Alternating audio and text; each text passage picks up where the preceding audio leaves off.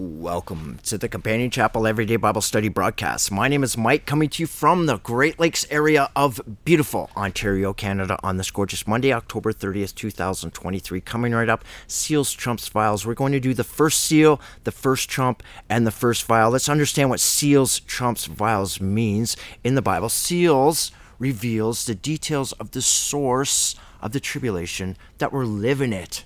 We're in it right now. The trumps reveals the actions. That's what a trumpet does. It signifies an action. The actions of the tribulation we're in right now. And the vials, or bowls, reveals the effective results of the tribulation that we're in right now. Now, I study from the manuscripts through the lexicons because the student has to understand the etymology and the prophetic and biblical usage of key words from the original language manuscripts through the lexicons and out from any English version you prefer. Now let's open the book and let it speak for itself. Please turn with me in your Bibles to Revelation chapter 6. And this is so easy to understand, and we have such a great advantage over all the generations before us to understand this because we can see it playing out on the world stage today. Jesus Christ told us all things. This runs exactly as Jesus Christ told us in Matthew chapter 24, seals, trumps, vials, Revelation chapter 6 and verse 1. And I saw when the Lamb opened one of the seals, and I heard, as it were the noise of thunder. I can't ignore this, is what Johnny's saying. One of the four beasts saying, "Come and see." Stop right there. Listen, I found 20 words, even 21, different words in the Bible, in the original language manuscripts, that mean 20 different things that the translators just dump the word beast in there. It's so unfortunate, but I'll point it out every time. It just must have been the word of the day back then, just back in 1611, working for King James, just translating this out. What are you going to put there? Beast. Yo, that's beast, man. It's beast. This beast is Zoe. Okay, this is from Isaiah chapter 6 and Ezekiel chapter 1. It's God's four living creatures on his throne. Okay, and they're participating in the seals here. Come and see, Johnny. You got to write it down. That's your great commission right off the first page of the book of Revelation. Write these things down for us today and for all the people that have read this before, but for us in the here and now. And I saw, and behold, a white horse, and he that sat on him had a bow, and a crown was given unto him, and he went forth to conquer and conquering. Now let's use the biblical usage of these words for understanding. White denotes trustworthiness. Horse throughout the Bible denotes mobile power, an expressive, revealing mobile power. And this has a crowning authority. And it's gone through the earth to conquer and to conquer. We're talking about to change attitudes, values, and beliefs, to change your religious authority. Do not be deceived. The key word here is bow. This word bow in the manuscripts is toxin. Okay, so this is a toxic. This is a toxic focus power with the delivery right to the iris of your eye. We're talking psychological warfare. Let's go through the Bible. John was a Hebrew man, don't forget. Johnny that wrote this down for us. He wrote the book of John, the epistles of John, and here the book of Revelation. One of Christ's apostles. He's referred to as the one Christ loved. Bow. Let's just go through the Bible because the word bow like this is not used again in the New Testament. So we have to think. John is thinking in Hebrew. He's a scholar of the manuscripts. He got to hang out with Jesus Christ himself, our teacher, our master, our rabbi, our wonderful counselor, wisdom personified. Let's go back in the Bible. Bow, Jeremiah chapter 9:3. They bend their tongues like a bow for lies. Talking about deception here, this mobile power with a crowning authority, tripping true and forth the earth. They are not valiant for the truth upon the earth. They proceed from evil to evil, and they know not me, saith the Lord. Psalms 11. Now, I got a few spots here. I could do this for quite a while. I just picked out a few. The wicked bend their bow, that they may from darkness shoot at the upright in heart. If the foundations, and this is a great Hebrew word, hashashath, that's the settled order of truth be destroyed. If the settled order of truth be destroyed by these wicked that bend their bow, what can the righteous do? Not say or think, but lawfully or effectively, what can we do when there's all this deception going on to change people's religious authority? Remember, my heathen friends all the time say, I'm not religious. I just say to them, and you say this to your friends too, a religion just means follower of one's own beliefs as defined in the Bible, in the book of James. Follower of one's own beliefs. It's what you believe in. Worship just means what you have faith in. Do you have faith in God, or do you have faith in rich white man's ideologies? And remember what ideologies are outside of God's word. That's idolatry. Okay, let's go somewhere else. Psalm 78. They tempted and provoked the Most High God and kept not his testimonies. They turned back and dealt unfaithfully like their fathers. They were turned aside like a deceitful bow.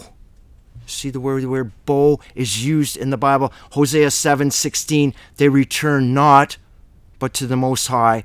They are like a deceitful bow. They have changed their religious authority from God's word, God's instructions, God's commandments that we are to obey to get back to a place of peace beyond our present comprehension. We fell out of harmony with the universe.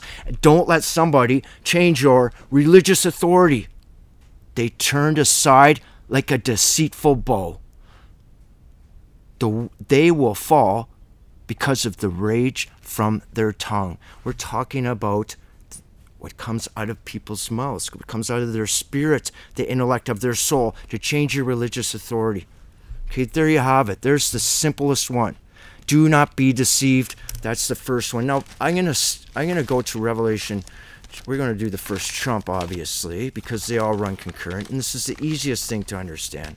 But before I go there, people that say, listen, I'm pre-trib. I'm going to fly out of here before the tribulation. I'm mid-trib. Who do you think you are, man? That's what I don't understand. Listen, pointing fingers at people is forbidden in the Bible. I'm not pointing fingers at anybody. I'm just asking.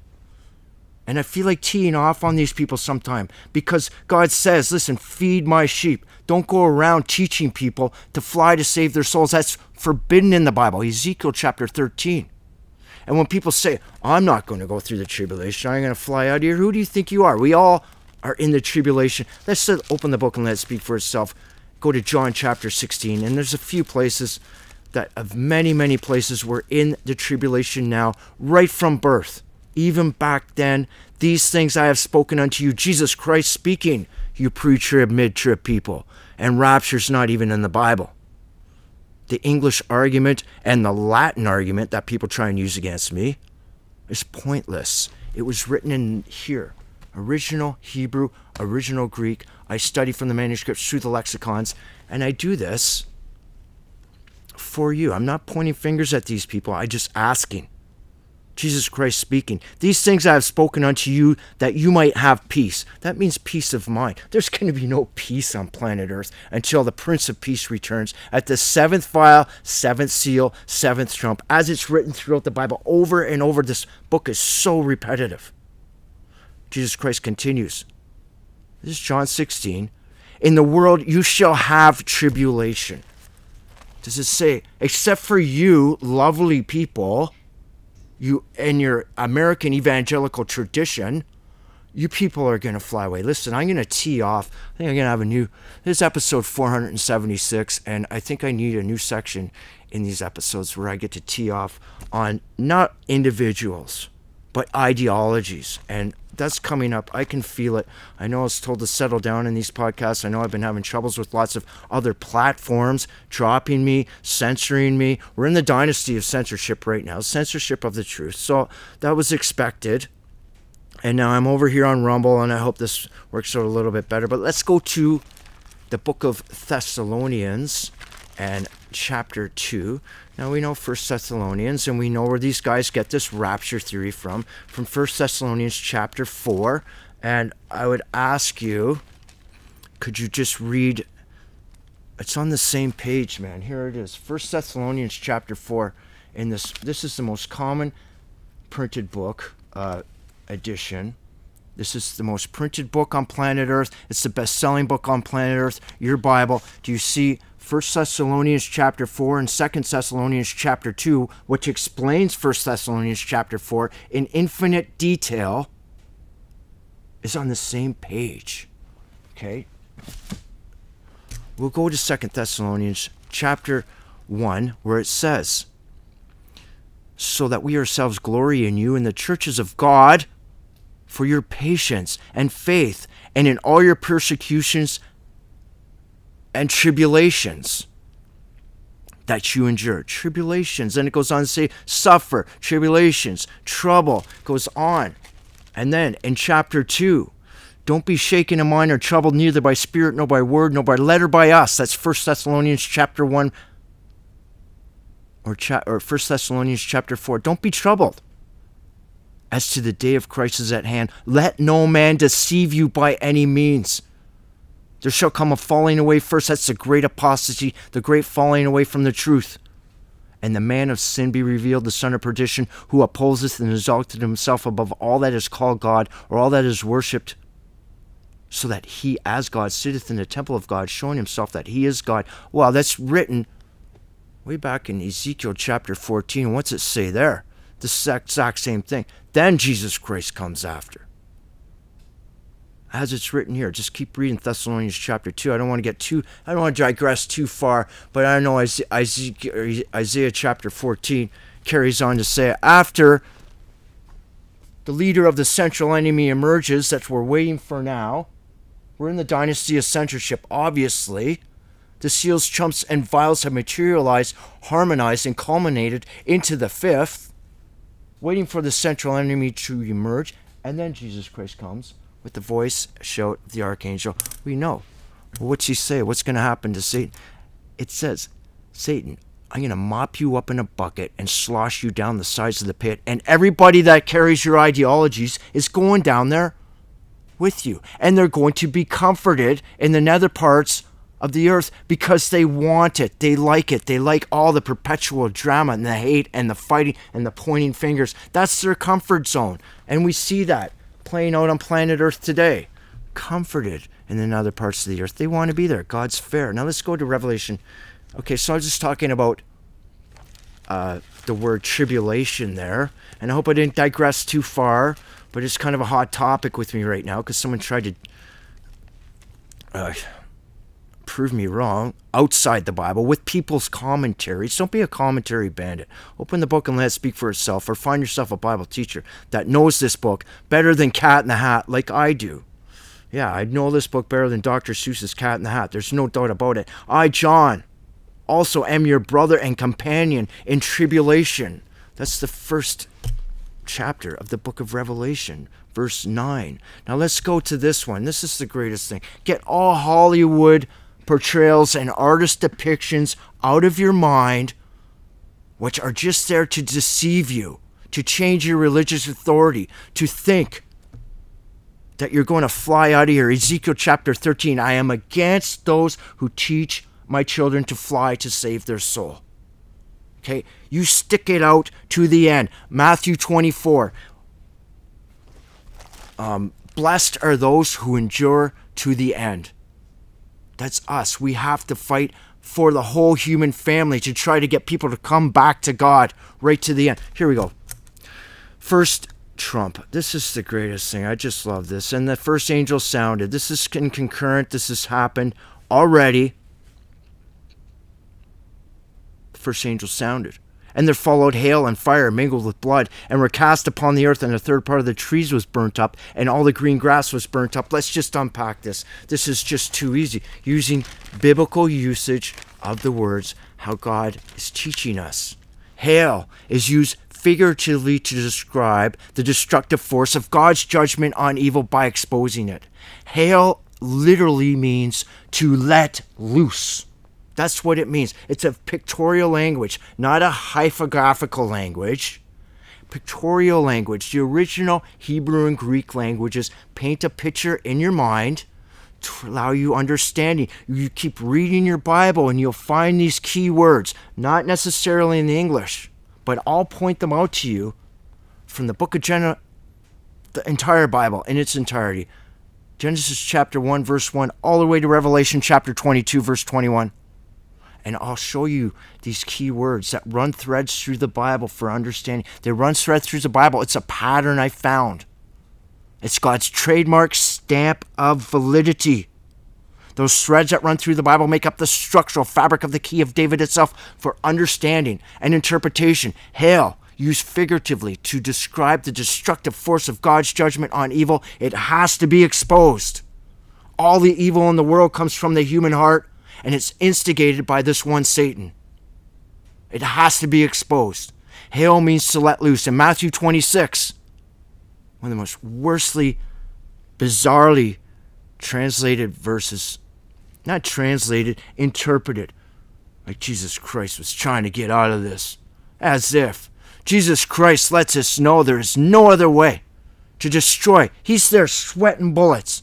There's no other way to destroy the negative energy found in human free will entities. Either let those negative thought patterns go or die with them. This is a hail of deception. Do not be deceived. Matthew 24. The first time hail is used in the Bible is Exodus chapter 9, verse 18. It is connected with the word grievous. Hey, that brings us to the first vial. Anoint some grievous sore. We'll be there in a minute. Don't you dare miss that. What is grievous? A heavy, oppressive burden. It's the Hebrew word kabad, by the way. And in the Greek, it's poneros. It's a heavy, oppressive burden of iniquity, of heavy, dull speech from the tongue in abundance. So if you're going to look up words outside the Bible or ask somebody that knows how to speak Greek or English today, like conversational Greek or English, you're not going to get the word. You're not going to understand how this is a dead language. To understand the Bible, the student must understand the etymology, the prophetic and biblical usage of the key words. Like people that know how to speak today's Hebrew and today's Greek, their claims of knowledge to the original Hebrew and Greek are a major hindrance to true understanding of the Bible. Okay, so we go back and we look at this kavod. What does this mean? Grievous. Heavy, oppressive burden of iniquity, of heavy, dull speech from the tongue in abundance. Now, I don't want to get ahead of myself here. We're talking about hail. And get those artist depictions out of your mind. I want to tell you something before I even get to the word fire here. Hail, fire with blood. And this is where I tee off. I've had it. Listen, man. Listen. You people. I pray for all of you. I pray for the whole human family. Jesus Christ knows that in my heart. But if you're teaching people that you're going to rapture out of here, and then you're telling them we're going to be up there in heaven, sitting in lawn chairs while this tribulation's going on, and there's some people, what do you think, we're going to be sitting there with a bunch of snowballs and fire and then pour some crud on everybody? Blood? That's Hollywood. What do you think God is? Do you think God's like a Hitler? And he's going to be torturing human beings? He says, you'll be comforted in the nether parts of the earth. You reject me. You don't want me. You don't want anything to do with me. You can go somewhere else. Lake of fire. And we're going to talk about this now. Lake of fire. Lake. And the etymology, that word means harbor. It means haven. And we're going to talk about what does fire mean right now. Hail of deception. Fire. Now, literal fire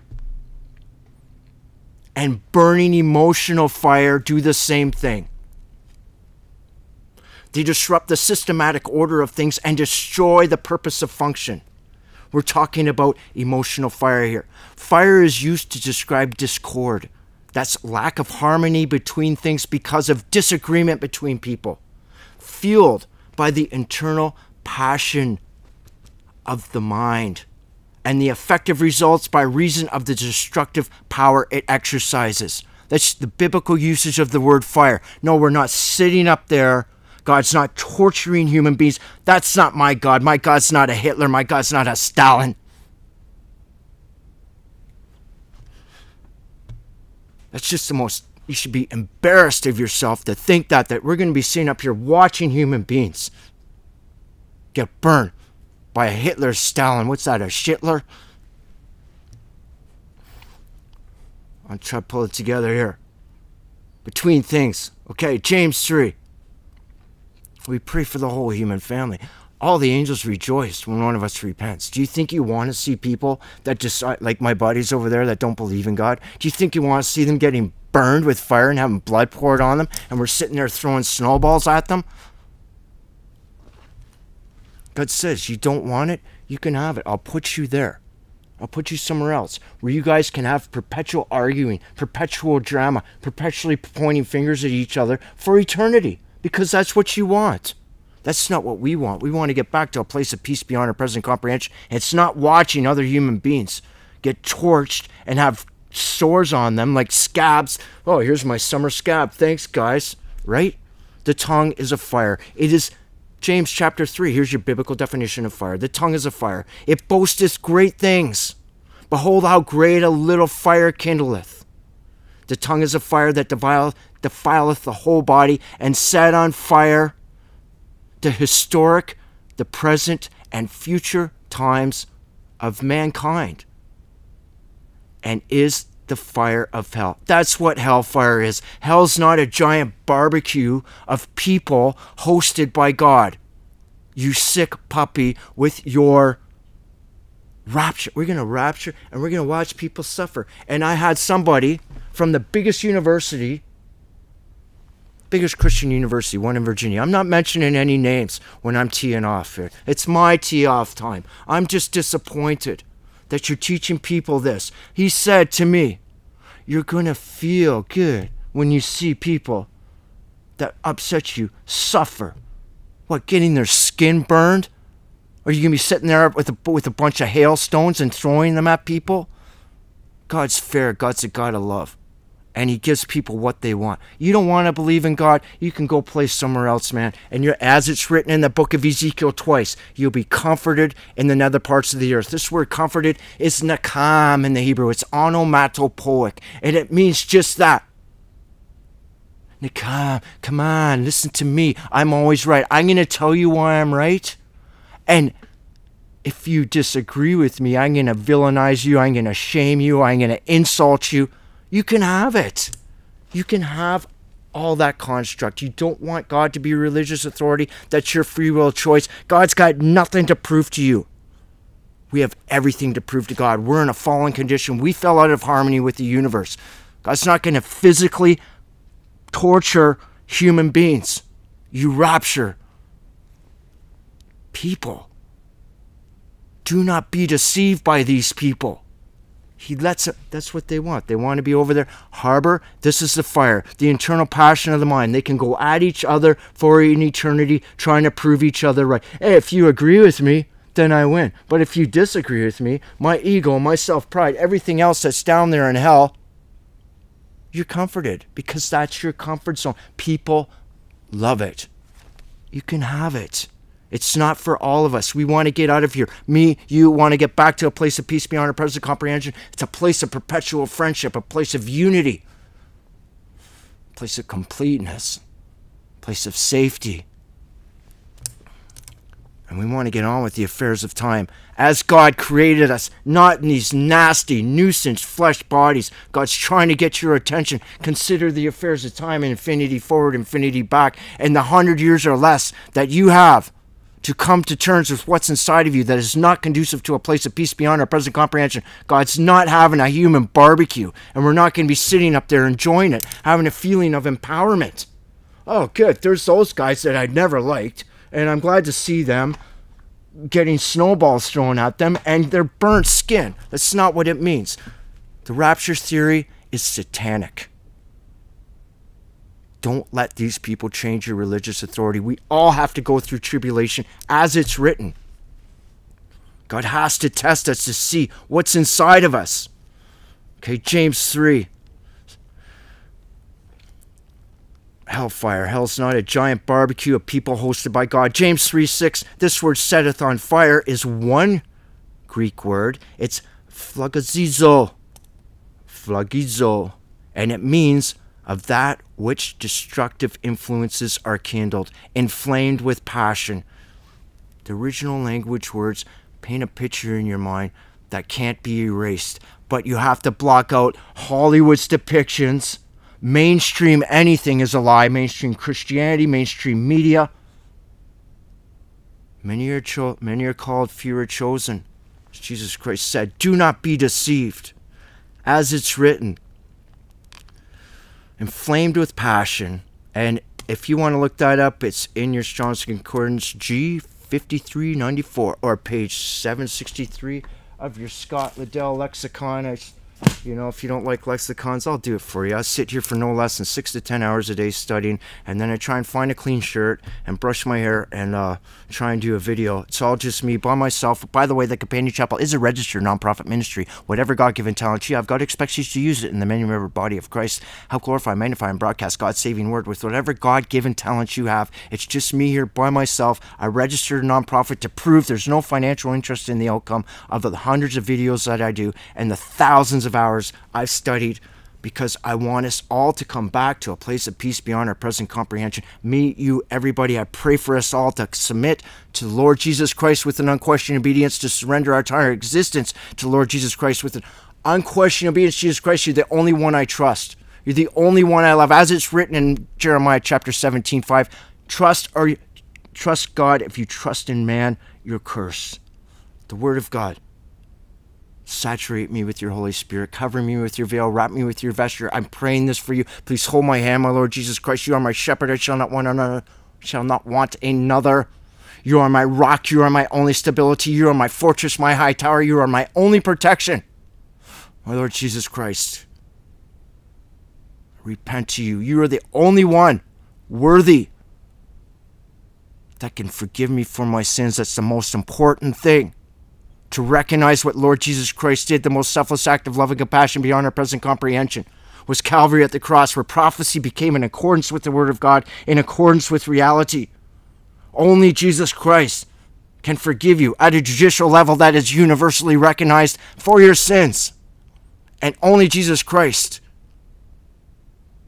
can grant you judicial clearance back into the kingdom of heaven. Unless you don't want to be there, then it'll be another construct like this, and you can just have it. All the systems, mankind's system of things, mankind's 100% failure rate at governing themselves, that's the fire, the internal passion of the mind. That's what the Bible means by fire. Let's go on. The tongue, no man can tame. Back to James 3:6, we're talking about fire. It is unruly and full of death-bearing poison. Do you see how the first trump ties in to that bowl, the toxic bowl? Poison messages, poisoning your mind, your psyche. That's your spirit. That's the intellect of your soul. Your soul is an energy. Your spirit is an energy. Together they make up your identity. It's a closed system. The laws of thermodynamics were written in the Bible thousands of years before Einstein figured it out. Open system. Your physical matter can be exchanged with its surroundings. That's the physical body. We don't want this anymore. 100 years or less, it's out of here. Physical body. Ashes to ashes, dust to dust. But what about your psyche, your spirit, the intellect of your soul? It's a life force. It's a closed system. Your psyche, your spirit has boundaries that makes you an individual. No physical matter can be exchanged in and out of your psyche, your spirit. Only energy in the form of information can be exchanged. In the Bible, that information is called the light. We follow the greater of the two unique light givers, that masculine noun, Maor, from Genesis chapter 1, runs a thread through the Bible. The greater of the two unique light givers. He is the light. He is the truth, that great separating force between right and wrong, good and evil, and heaven and hell. Let's talk about fire again here. It's a hail of deception and fire cast to the earth. This has been going on since, well, Jesus Christ told us we're in tribulation. Back then and now. Remember John chapter 16, we're in tribulation then and we're in tribulation now. Nothing's changed. Try to stay on subject here. The tongue no man can tame. It is unruly. It is full of death-bearing poison. There's your first seal. There's the bow. Psalms 39, fire is used of burning emotion. Isaiah chapter 9, if you want to know what the fire is, Isaiah chapter 9, 14 to 21, fire is used to describe flagrant wickedness. People are the fire. The emotion that they have. Morally corrupt people. What is morals? Morals is on the individual of personal thought patterns that translate into intentions and actions. It's the individual. But ethics is a set of institutional standards that collective individuals establish, governmental systems. They're all down there in that harbor, that haven, that lake of Fire, the internal passion of the mind. And they're comforted there. That's where they want to be. Fire is used to burning emotion. Deuteronomy 32, what about God? God speaking, a fire is kindled in my anger. Yeah, it's emotions. God's emotional. He's supernatural. He wants his children back. They can only be reconciled through the Lord Jesus Christ. Through repentance. Repentance means change of heart. You can't be nursing along. You can't be conceiving and nursing along ideologies outside the Word of God. What's going to happen? Remember that flaming fire at the Garden of Eden? We're all kicked out. We can't get back in.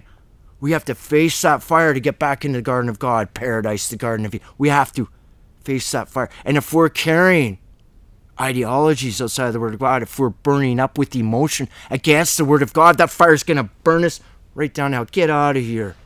Well, Jesus Christ talked with, listen, in Luke 3:24, this is what it says. Did not our heart burn within us while Jesus Christ talked with us, while he opened to us the scriptures?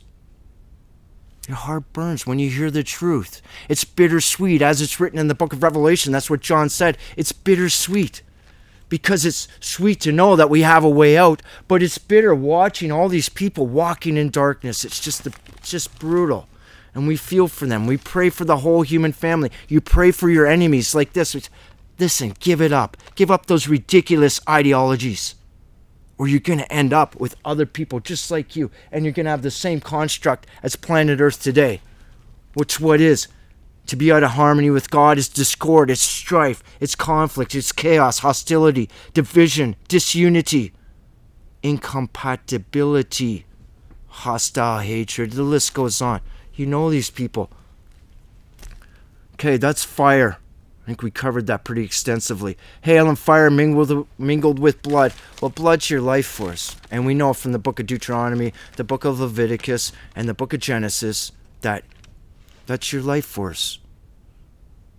We have fury, indignation of the mind mingling with your blood, your life force. Your soul is in your blood. Like I said, Genesis, Leviticus, Deuteronomy. Okay? Your soul is in your blood, as it's written. Abel's blood cried out. His soul cried out. Listen, I still had things to do and I got murdered. Okay, so you had better govern your spirit accordingly. Remember that God owns all souls. Ezekiel chapter 18. And your spirit is your free will. God will not violate the principles of free will. You cannot violate the principles of God without consequence. Let's finish this one with blood. Okay, this is a hail of deception from the eternal passion of the mind, right from people's life force, is cast on the earth. 1/3 of the trees was burnt up. We are the 1/3. We know that from God calling us stars, bright shining life forces. Job chapter 37. All the stars, that's kahab in the Hebrew, bright shining life forces, sang for joy. The whole human family in totality, in infinite felicity, shouting out and singing for joy. Revelation 12:4. 1/3 of the stars followed Satan. That's me, that's you. Genesis chapter 1. I've never heard anybody teach the first pages of the Bible properly, especially day 4, 1 day with the Lord is 1,000 years. God sets the stage for this earth age. He sets up 2 unique light givers, that word mayor, that masculine noun that runs through the Bible for the word light, never used of a planet. Stars, his personage, Jesus Christ, Numbers 24. Jesus Christ is that star out of Jacob. In the Song of Deborah, fighting stars. Psalms, praising stars. The first page of Revelation chapter 1. The angels are the stars. Stars, his personage, chapter 9. And star fell from heaven, and to him was given the key to the bottomless pit. Describes us as stars. We are the stars, God's bright shining life forces, his angels, the hosts of heaven, clouds of witnesses. Biblical usage of the word. We are the 1/3 that fell. Me, you get that into you. It's very daunting to think, to the point of self-mortification. I'm one of the 1/3. Okay, but at least Jesus Christ gave us a way out. He did not have to do that. He did not have to manifest a little lower than the angels and walk amongst us. In the beginning was the Word, and the Word was with God, and the Word was God, and the Word became flesh and tabernacled amongst us. He's your teacher, your master, your rabbi, your savior, your salvation, your deliverer, your redeemer, and the kinsman redeemer of the whole human family. Most precious in the universe. Only begotten Son of God. You pray, you repent to Lord Jesus Christ, and you mean it. I have a change of heart. I don't repent because of consequences or because of annoyances. I repent because I mean it. I don't think like that anymore. It's not in the construct of my psyche, my spirit. It's not my thoughts, my intents, my actions anymore. I submitted to the Lord with an unquestioning obedience. We are the 1/3. Trees throughout the Bible over and over. We're likened to trees. We're in Isaiah. We are to be trees of righteousness. Read Matthew chapter 7, 17 to 19. Wolves in sheep's clothing, likened to trees. What do they produce? Evil? Or do they produce good? We are likened to trees. We root in. We branch out. Ezekiel chapter 31 tells us what the tree is, the tree of knowledge and good and evil, and we still have American evangelical pastors, preachers, whatever, in Canada, everywhere. It's their tradition to draw a picture of a tree. How does a tree shroud the entire planet? Tree means upright. It actually means your spine. Etz in the Hebrew. We are trees. We are the 1/3. We are burnt up inside. We just went over that with the internal passion of the mind, especially even when you find the truth. It just burns you up. What these people are doing, governmental leaders and unelected world leaders, through the pursuit of profit, through attitudes of obscene entitlement, fueled by ruthless, unadulterated greed, destroying the planet. Money over people. Sacrifice humanity for short-term profit. All's fair in business. Child labor, labor exploitation, war, genocide. Destroy the planet. Hey, that construct is going to be harbored, also known as Lake Haven, in the lake of fire. It's not a barbecue, man. It's where that internal passion of the mind is. You guys can have it. You love it, obviously, because the majority of the world's playing into it. We're burnt up. It's not your tree on your front lawn and grass. All the green grass was burnt up. We are the grass. Isaiah chapter 40. It goes on and on how we are the grass. We're likened to grass. Isaiah chapter 40, Psalms 103, Psalms 90, Psalms 92. The list goes on. We're here one day, we're gone the next. One day with the Lord is 1,000 years. We're just 100 years or less. Consider the affairs of time, infinity forward, infinity back. This little vapor of time, as James says it. Jesus Christ is giving us a chance. God, Yahweh, our loving Father, is giving us a chance through Yeshua Messiah to get back into harmony with the universe. So you understand that. That's us. Hail of deception. Fueled by the internal passion of the mind with your life force, people's life force.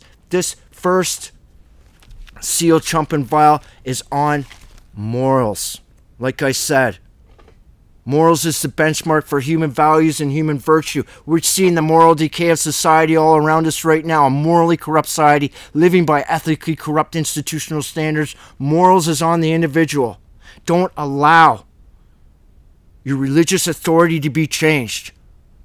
They try to reduce your ability to think critically and independently, to change attitudes, beliefs, to change your religious authority.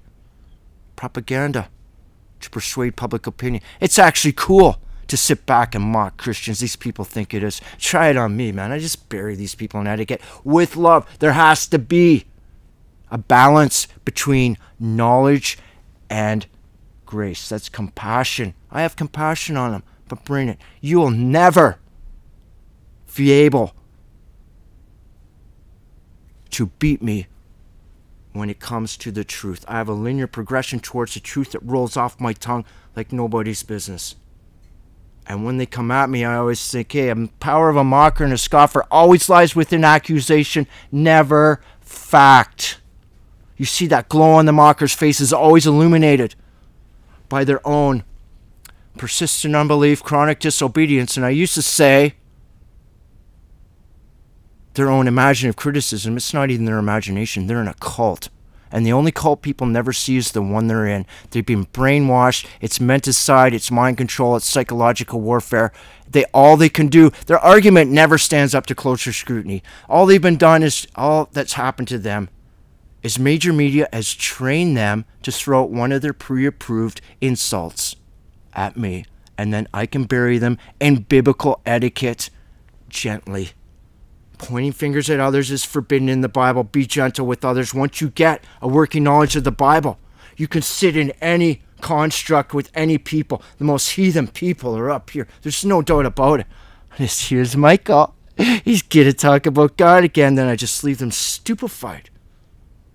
But because of their ego, they go back to major media, Netflix and these documentaries, and then they go back to like evangelical tradition, these churches, these churchy churches that are just void of truth.